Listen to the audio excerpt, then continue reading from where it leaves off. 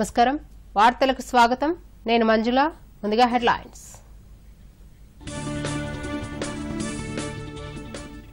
వ్యవసాయ ఉత్పత్తుల ధరలపై జాతీయ కమిషన్ ఏర్పాటుకు కేంద్ర మంత్రివర్గం ఆమోదం కేరళలోని ట్రావెన్కోర్ ఎరువుల సంస్థ పునరుద్ధరణకు నిర్ణయం కాళేశ్వరం ప్రాజెక్టు రిజర్వాయర్లకు జలకళ సేద్యానికి గోదావరి జలాల వినియోగంపై రాష్ట్ర ప్రభుత్వం కసరత్తు కశ్మీర్ అంశంలో ట్రంప్ చేసిన వ్యాఖ్యలపై లోక్సభలో మళ్లీ విపక్షాల నిరసన భారత్ పాక్ చర్చలలో మధ్యవర్తిత్వం ఉండబోదని రాజ్నాథ్ సింగ్ హామీ గత 5 ఏళ్లలో ఆదాయ పన్ను రాబడి రెట్టింపైందన్న నిర్మలా సీతారామన్ పన్ను చెల్లింపుదారుల సంఖ్యను గణనీయంగా పెంచామని వెల్లడి కర్ణాటకలో ప్రభుత్వం ఏర్పాటుపై బీజేపీ సమాలోచనలు అధిష్టానంతో చర్చలకు ఢిల్లీ బయలుదేరి వెళ్లిన యడ్యూరప్ప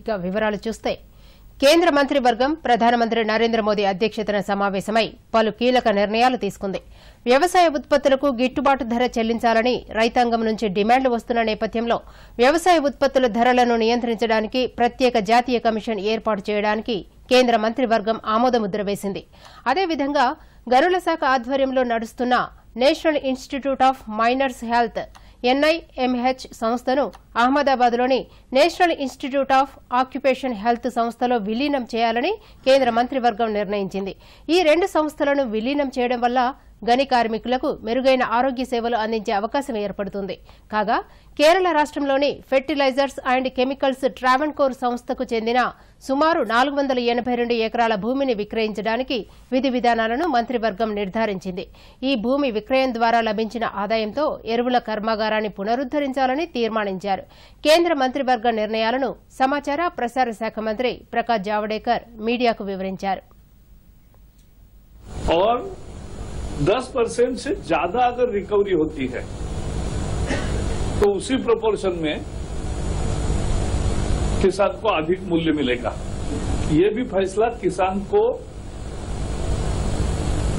एक बहुत मजबूती देने वाला फैसला है और मुझे विश्वास है कि किसान की ये मांग भी पूरी हुई है और लोग स्वागत करेंगे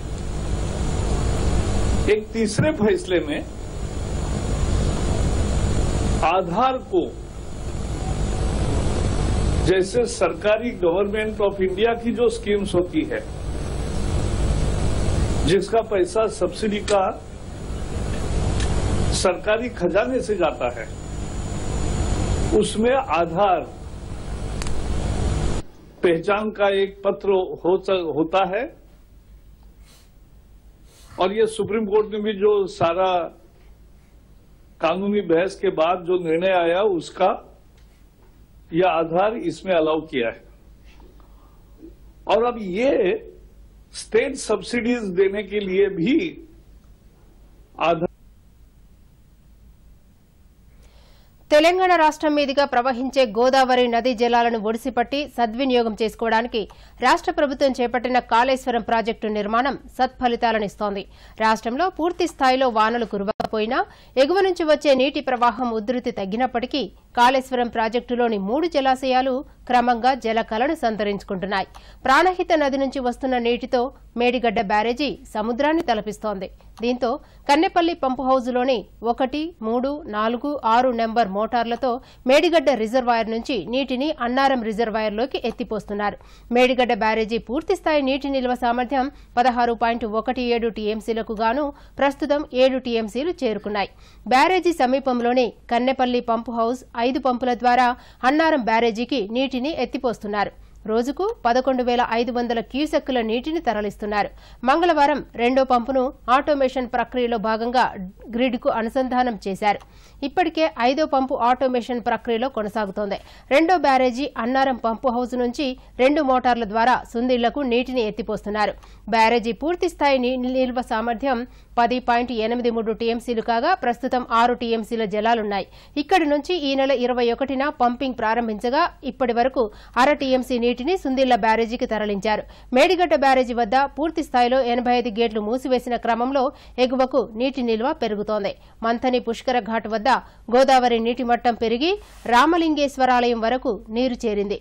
సుందిళ్ల జలాశయం పూర్తిస్థాయి సామర్థ్యం 8.83 టీఎంసీలు. ప్రస్తుతం జలాశయంలోకి క్రమంగా నీరు చేరుతుండటంతో ఇక్కడి పంపులకు ప్రయోగాత్మక నీటి పరీక్షను నిర్వహించాలని నిర్ణయించారు. ఆదివారం లేదా సోమవారం 1-2 మోటార్లకు పరీక్ష నిర్వహించేందుకు ఏర్పాట్లు చేస్తున్నారు. ఇవి విజయవంతమైన అనంతరం ఇక్కడి నుంచి ఎల్లంపల్లి జలాశయానికి నీటిని ఎత్తిపోస్తారు.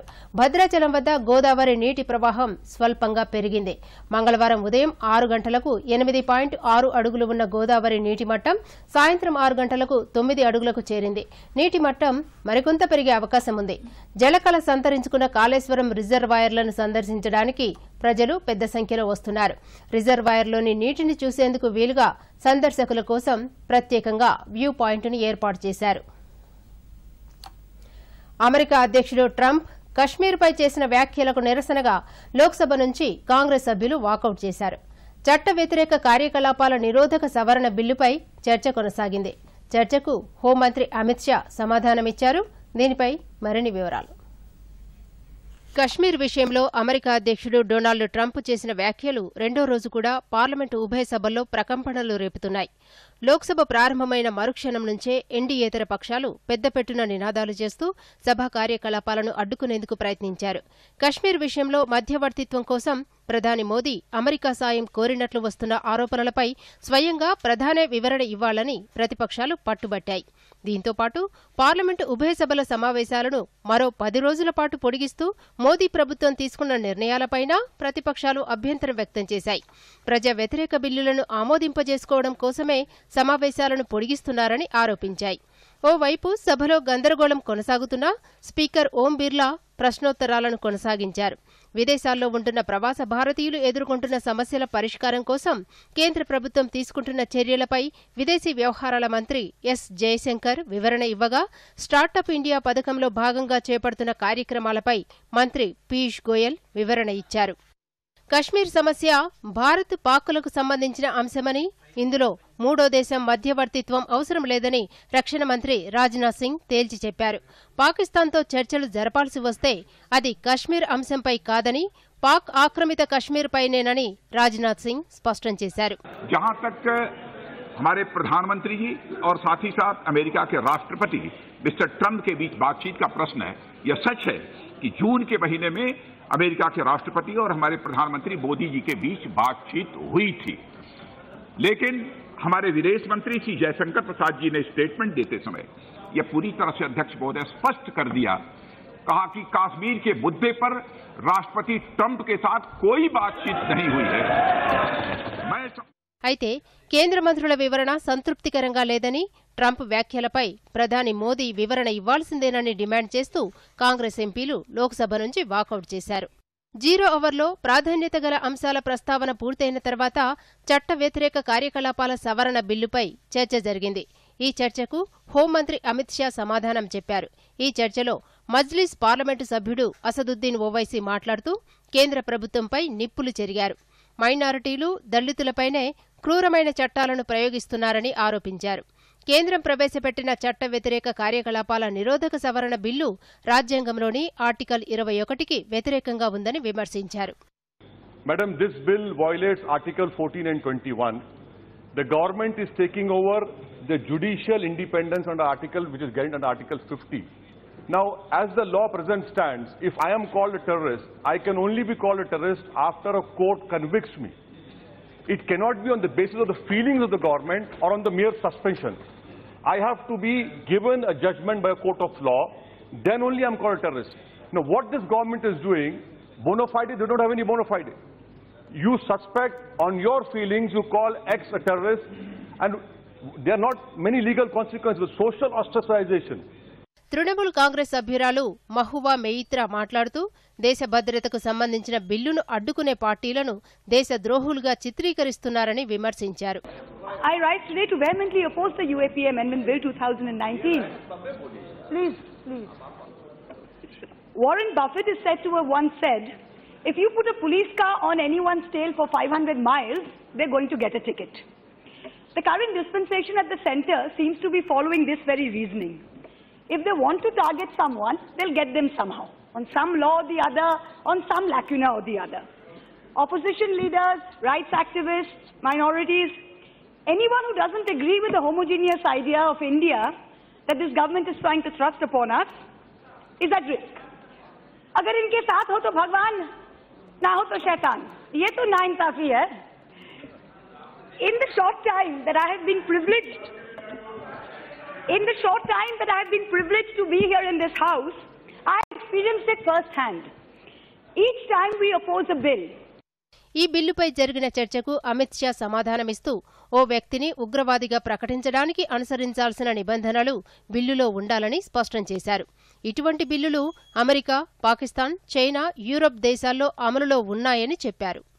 ये जो कानून का संशोधन लेकर मेरे साथी और मैं आए हैं आपके समक्ष, इस सदन के सामने आए हैं, ये समय के अंतराल में आतंकवादियों और आतंकवादी संगठनों ने जो हमारी एजेंसियां हैं उससे आगे 4 कदम गए हैं.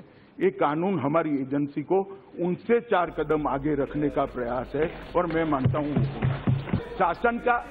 शासन की फर्ज है कि जो एजेंसियां देश की सुरक्षा के लिए, देश की जनता की सुरक्षा के लिए, देश की सीमाओं की सुरक्षा के लिए काम करती है, उनको दंतविहीन कानून न दे, उनको मजबूत कानून दे जिनके आधार पर वो आतंकवाद को खत्म कर सके.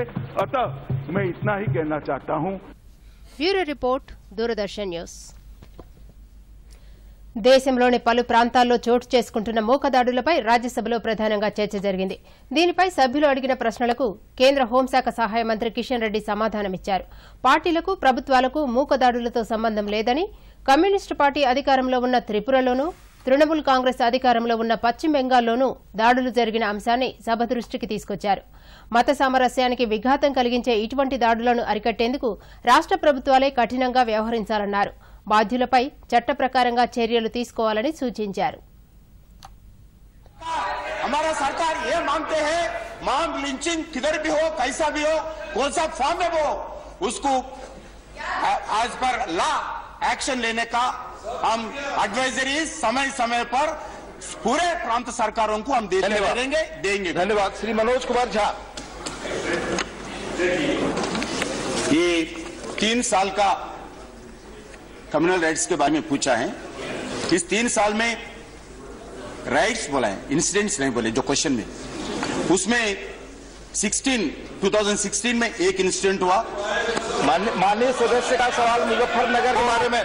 वेस्ट बंगाल में हुआ, वो वेस्ट बंगाल में हुआ. माननीय मंत्री महोदय, माननीय सदस्य का सवाल मुजफ्फरनगर के बारे में. वो ठीक ही जवाब दे रहे. अनंत इंफॉर्मेशन नहीं मांग सकते. सवाल 3 साल के लिए सूचना दी गई है, आप अलग से सूचना दीजिए, जवाब ही जाएगा भैया. इसमें इतना होशना करने की जरूरत नहीं है. अगर मंत्री जी के पास जवाब है मुजफ्फरनगर का तो वो जरूर सदन के पटल पर रखेंगे, मगर जो सवाल किया गया है वो 3 साल तक सीमित का किया गया.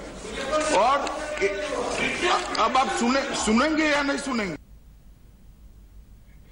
తమిళనాడుకు చెందిన 5గురు అన్నా డీఎంకే రాజ్యసభ సభ్యులు పదవీ విరమణ చేశారు. అన్నా డీఎంకేకు చెందిన D Raja, KR Arjunan, doctor are Lakshmanan, Rathnavel, doctor మైత్రేయన్లకు Rajya Sabha ఘనంగా వీడ్కోలు పలికింది. సభ అధ్యక్షుడు ఎం వెంకయ్యనాయుడు, ప్రతిపక్ష నేత గులాం నబీ ఆజాద్, బీజేపీ పక్ష నేత థావర్చంద్ గెహ్లాట్, వివిధ పార్టీల నేతలు పదవీ విరమణ చేస్తున్న సభ్యులను అభినందించారు. పార్లమెంటులో జరిగిన చర్చల్లో పాల్గొంటూ అనేక కీలకమైన సూచనలు చేశారని కొనియాడారు. Sri T. Ratnavel, representing the state of Tamil Nadu, are retiring today, that is 24th of July 2019, on completion of their term of office. The retiring members have contributed significantly to the deliberations of this House and the parliamentary committees. And in the process to nurturing and strengthening our parliamentary democracy and in enhancing the dignity and prestige of this august House, I place on record my heartfelt appreciation for the valuable contributions and service rendered by them to our democracy and to the society at large. The House will certainly miss their vivacious Amma spent most of the time. And having been Nilgiri, I am sure that he was more closer to Amma than anybody else. But today Amma is not with us. And I am sure he has not spent much of time in maybe only 1 or 1.5 since 13 he has completed hardly few years. I wish him well also. And Dr. Lakshman is another doctor who's been ortho. And ortho doctor is again very sought after these days.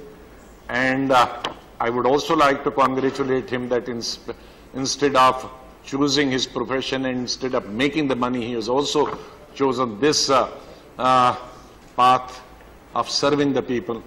Now he will be serving his people as a doctor. I think that is also a great cause we should pursue.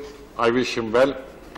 And then Ratnamel is people, the socially exploited, discriminated people should live in our country even in the 21st century. And they are all human beings, sir. Dalits, Adivasis, all economically exploited, socially discriminated, politically marginalized people. And we must treat them as human beings. We the people, we the human beings. And that is my wish. This parliament should rise above all other petty considerations to treat our citizens as human beings. మాజీ ప్రధానమంత్రి చంద్రశేఖర్ జీవితంపై వెలువడిన ఒక గ్రంథాన్ని ఉపరాష్ట్రపతి వెంకయ్యనాయుడు ప్రధానమంత్రి నరేంద్ర మోదీ ఢిల్లీలో జరిగిన ఒక కార్యక్రమంలో ఆవిష్కరించారు. అనేక మంది ప్రముఖులు హాజరైన ఈ కార్యక్రమంలో ఉపరాష్ట్రపతి ప్రధాని మాట్లాడుతూ మాజీ ప్రధాని చంద్రశేఖర్ విలువలకు కట్టుబడిన నాయకుడని కొనియాడారు. చంద్రశేఖర్ కన్యాకుమారి నుంచి కశ్మీర్ వరకు దేశమంతటా పాదయాత్ర చేసి ప్రజల సమస్యలపై స్పందించారని గుర్తు చేశారు. భారత రాజకీయాల్లో విలువలకు పెద్దపీట వేసే నేతగా చంద్రశేఖర్ చరిత్రలో నిలిచిపోతారని ఉపరాష్ట్రపతి ప్రధాని ప్రశంసించారు. So you have to be ideal in your behavior. You have to conduct yourself in dignity, with decorum, with decency. And then you must be always responsive. This is why I appeal to all the members of parliament and also legislature across the country. We are the largest parliamentary democracy in the world. And we feel proud that we are the largest parliamentary democracy. We should live up to the expectations of the people to see that the legislature, even municipalities, panchayats, or assemblies, or councils, or Rajya Sabha, or Lok Sabha, we conduct ourselves in a dignified manner, in a more matured manner after 70 years of independence. The time has come for all political parties to evolve a code of conduct for their members in public life, what to speak, what not to speak, what to speak and what not to speak. We are seeing nowadays some people speaking out of turn. राजनीति के परिदृश्य में जीवन व्यतीत करने के विदाई के बाद 2 साल के बाद भी शायद जीवित रहना बहुत मुश्किल होता है. लोग भी भूल जाते हैं, साथी भी भूल जाते हैं और शायद इतिहास के किन्हीं कोने में ऐसे व्यक्तित्व खो जाते हैं. इस बात को हमें दर्ज करना होगा कि उनकी विदाई के करीब 12 साल बाद आज भी चंद्रशेखर जी हमारे बीच में उसी रूप में जीवित हैं.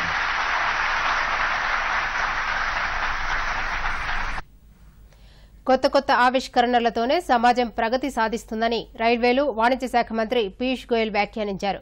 ఢిల్లీలో భారత పరిశ్రమల సమాఖ్య సిఐఐ ఆధ్వర్యంలో జరిగిన సదస్సులో పీయూష్ గోయల్ మాట్లాడుతూ సమాజం అభివృద్ది సాధించాలంటే కొత్త కొత్త ఆవిష్కరణలు అవసరమని పేర్కొన్నారు.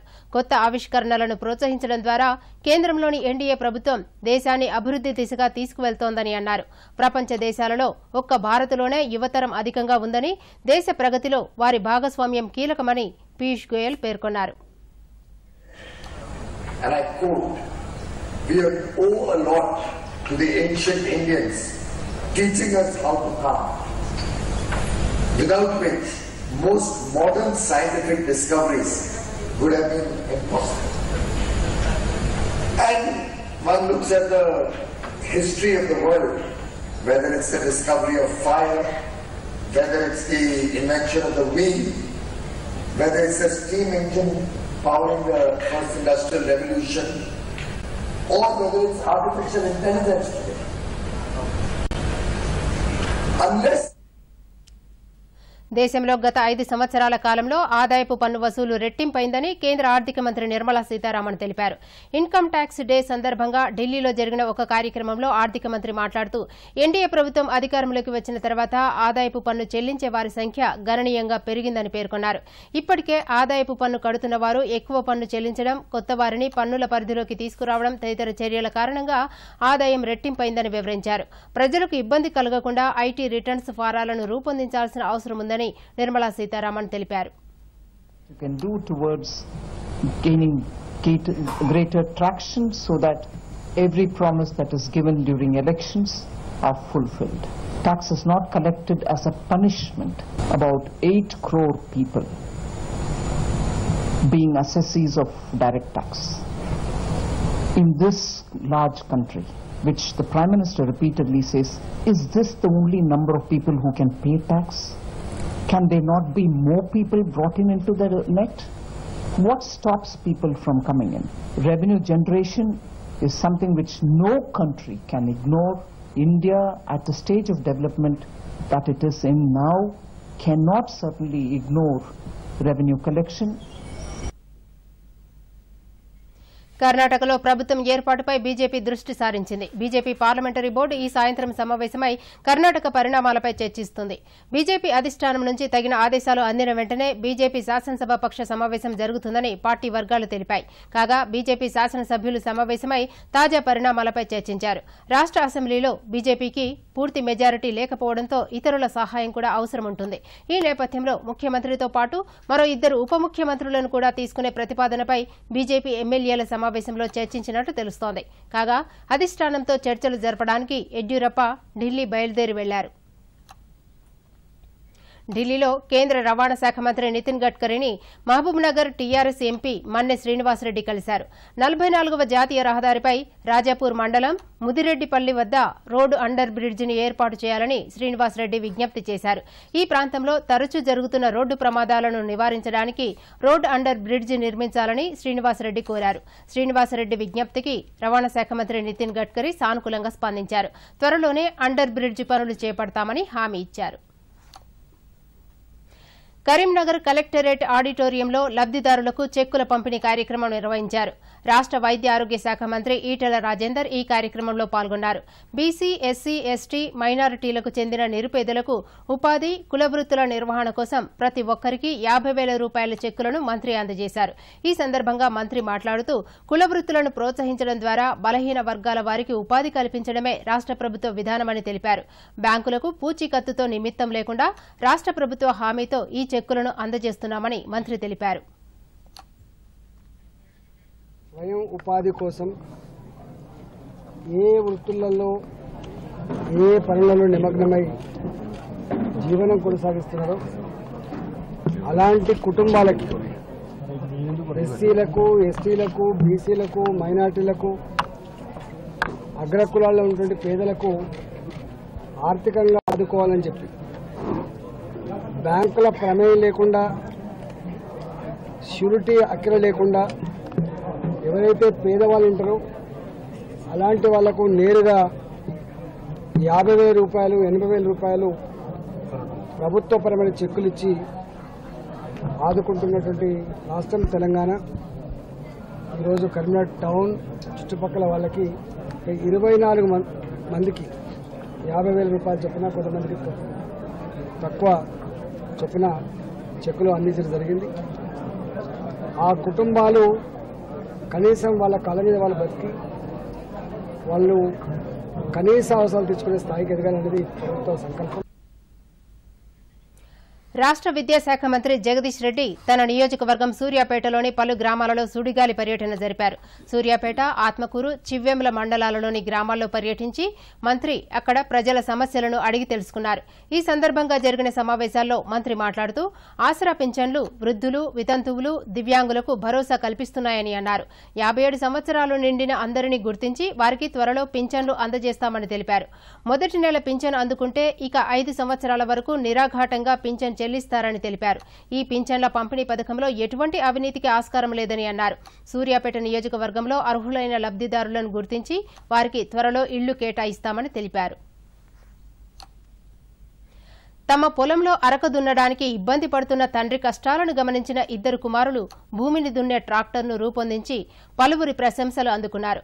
నల్గొండ జిల్లా వాడపల్లిలో నివసిస్తున్న కొట్టే సైదులు, మంగమ్మలకు ప్రశాంత్, ప్రవీణ్ అనే 2 కుమారులు ఉన్నారు. పెద్ద కొడుకు ప్రశాంత్ హైదరాబాద్లోని EEE డిప్లొమా చదువుతుండగా చిన్న కొడుకు ఇంటర్ చదువుతున్నాడు. వీరి పొలంలో వర్షం ఆధారంగానే వ్యవసాయం జరుగుతోంది. వర్షం పడిన వెంటనే పొలం దున్నడానికి ఎడ్లు, కూలీలు దొరకక ఇబ్బందులు పడుతున్నారు. ఈ నేపథ్యంలో ప్రశాంత్, ప్రవీణ్ చిన్నపాటి పరిశోధనలు చేసి ₹1,30,000 ఖర్చుతో పొలం దున్నే ఒక ట్రాక్టర్ను రూపొందించారు. అప్పి కంపెనీకి చెందిన సెకండ్ హ్యాండ్ ఆటో ఇంజన్ను కొనుగోలు చేసి దానితో ప్రయోగాలు చేశారు. ఆ తర్వాత ట్రాక్టర్ విడిభాగాలను కొనుగోలు చేసి దానిని అరక దున్నడానికి వీలుగా రూపొందించారు. కొట్టే బ్రదర్స్ రూపొందించిన ఈ ట్రాక్టర్కు KBS 7.5 అని పేరు పెట్టారు. ఈ ట్రాక్టర్ ద్వారా కేవలం లీటర్ డీజిల్తో ఎకరం పొలం దున్నవచ్చు. మందులు పిచికారీ చేయడానికి కూడా ఉపయోగించవచ్చు. అదేవిధంగా ఎరువుల బస్తాలను, పండిన పంటను ఇంటికి తరలించుకోవచ్చు.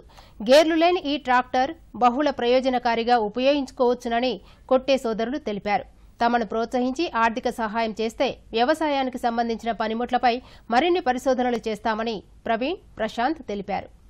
ముందు గత కాలంలో చేయాలంటే కష్టం అనిపించలేదు, నష్టం అనిపించలేదు. అప్పుడు వర్షాలు బాగా అందుబాటులో ఉండి, తర్వాత అరకలు ఉన్నాయి ఊళ్ళో, కూలీళ్ళు అంతా అందుబాటులో ఉండరు. అసలు ఇంత టెక్నాలజీ వచ్చిన పరికరాలు ఎందుకు లేవు, ఏదో పరికరం తయారు చేసి ఇలాంటి కొని చేయొచ్చు కదా అన్నారు. అంటే నేనన్నా దీనికి సంబంధించిన పత్తి చేను సంబంధించిన ఏమి లేవు, అసలు చేతితో చేసుకుని ఇలాంటి పని చేయటని చెప్పి నేనన్నా.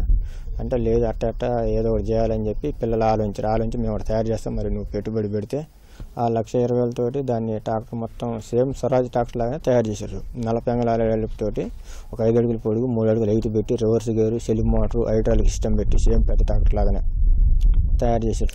అరకాల షార్టేజ్ ఏదైనా మిషన్ తయారు చేయాలని చెప్పేసి మిషన్ తయారు చేయడం జరిగినది. ఈ మినీ ట్రాక్టర్ తయారు చేసాం. ఈ మినీ ట్రాక్టర్ తయారు చేయడం వల్ల పత్తి అరకాల గుంటగా ఈజీగా తోలుకోవచ్చు, సింపుల్గా తోలుకోవచ్చు. అలాగే అడుగు ముందు పెడుతుంది, మందు స్ప్రే చేస్తుంది, పొలానికి నీళ్ళు పెట్టుకోవచ్చు. ఇది మన పెద్ద ట్రాక్టర్ని మనం అన్ని విధాలుగా ఎలా యూజ్ చేస్తాము, దీన్ని కూడా అలాగే అన్ని విధాలుగా యూజ్ చేసుకోవచ్చు. 5 క్వింటాల వరకు ట్రాలీ ద్వారా లగేజ్ తోలుకోవచ్చు. పత్తి బోదలు కానీ, మందు కట్టాలి కానీ, రైతుకి ఎలాంటి లగేజ్ అయినా తోలుకోవచ్చు 6 క్వింటాల వరకు. మన వెహికల్ వచ్చేసి లో మెయింటెనెన్స్ తక్కువ, మైలేజ్ ఎక్కువ. మైలేజ్ వచ్చేసి గంటకి లీటర్. మనకి ఎకరానికి వచ్చేసి ₹100 ఆయిల్తో అయిపోతుంది. ఊళ్ళో చాలా ఎడ్లు ఉండేవి, వాటితోటి తక్కువ కిరాయితోటి అయ్యేవి. ఉండంగా ఎద్దులు తగ్గిపోవడంతో రైతులకు అందరికి ఇబ్బంది అయింది. మాకు అనిపించింది ఏదైనా మిషన్ తయారు చేయాలని. ఆ మిషన్ ఫస్ట్ మేము పెద్ద ట్రాక్టర్తో చేద్దాం అనుకున్నాం. కానీ మా నాన్న అన్నాడు దాంతో ఎంతసేపటికి 28 అంగుళాలు ఉంటేనే ట్రాక్టర్ అది పనికి వస్తుంది అన్నాడు.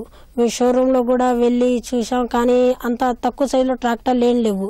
ఇంతవరకు షోరూమ్ కూడా తయారు చేయలేదు కంపెనీ వాళ్ళు కూడా. అయితే ఇంత తక్కువ సైజులో ఫస్ట్ డొలుతుందేమో అనుకున్నాం. దీని స్పీడు 20కి తగ్గించినాం.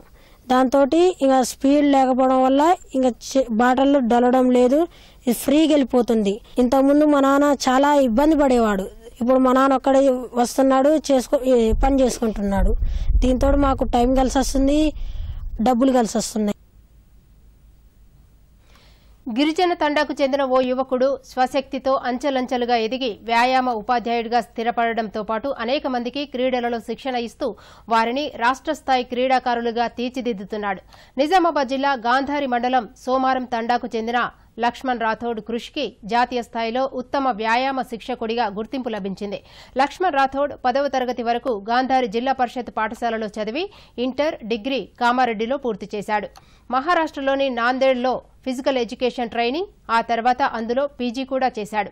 2009 నుంచి 2018 వరకు లక్ష్మణ్ రాథోడ్ పేట సంఘం పాఠశాలలోనూ, ఆ తర్వాత పోతంగల్ కలాన్ ఉన్నత పాఠశాలలోనూ వ్యాయామ ఉపాధ్యాయుడిగా పనిచేశాడు. ఈ సమయంలో 20 మంది విద్యార్థులను వాలీబాల్, కుస్తీ పోటీలలో జాతీయ స్థాయిలో పోటీ పడే విధంగా తీర్చిదిద్దాడు. అదేవిధంగా మరో 48 మంది విద్యార్థులకు ఇతర క్రీడల్లో శిక్షణ ఇచ్చాడు. 2 సంవత్సరాల క్రితం తన సోదరుడు బామాన్ నాయక్ క్రీడా ఫౌండేషన్ ఏర్పాటు చేసి యువతకు క్రీడా పరికరాలను పంపిణీ చేస్తున్నాడు.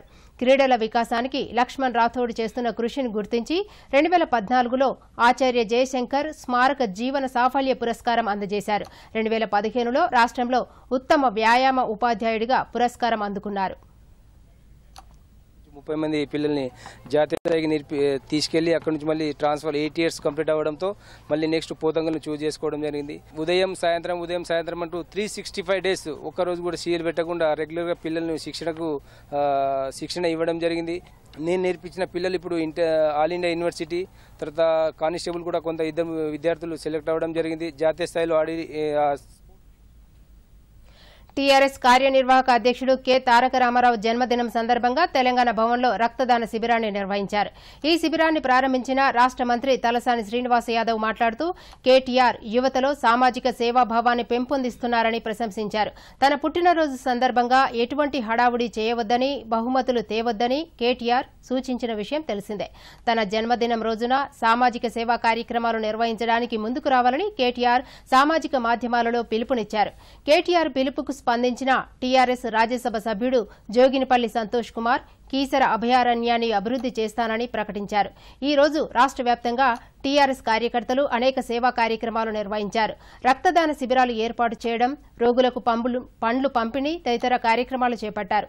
కాగా టీఆర్ఎస్ భవన్లో జరిగిన కార్యక్రమంలో ఎమ్మెల్యేలు బాల్క సుమన్, దానం నాగేందర్, ఎమ్మెల్సీలు శ్రీనివాసరెడ్డి, పల్లా రాజేశ్వరరెడ్డి తదితరులు పాల్గొన్నారు.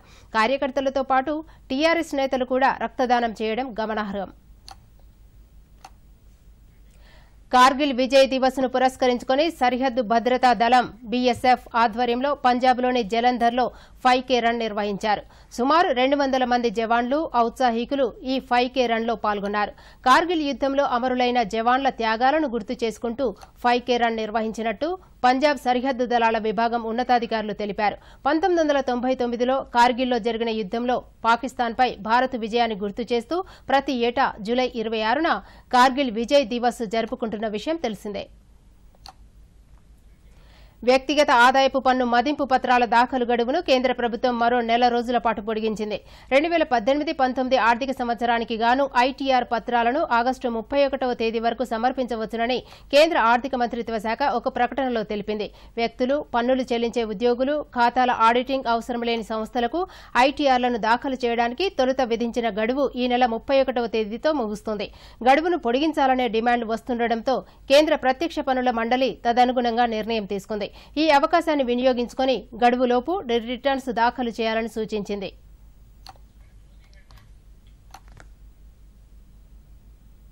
మరొకసారి ముఖ్యాంశాలతో వార్తలు ముగిద్దాం. నమస్కారం.